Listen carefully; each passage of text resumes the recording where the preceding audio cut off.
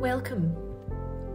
In this short series, we will be highlighting the significance of women's contributions to art within the collections of South Ayrshire Council and the Maclaurin Trust.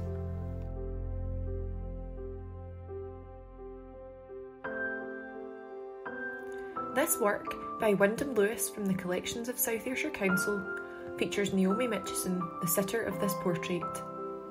Mitchison was born in 1897 and was a celebrated novelist, poet and campaigner for social justice and women's rights.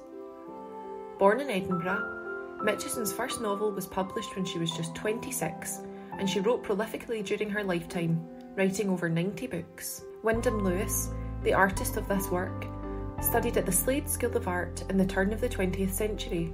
Painter, poet and polemicist, Lewis founded the Vorticist movement in 1914, a British hybrid of Cubism and Futurism.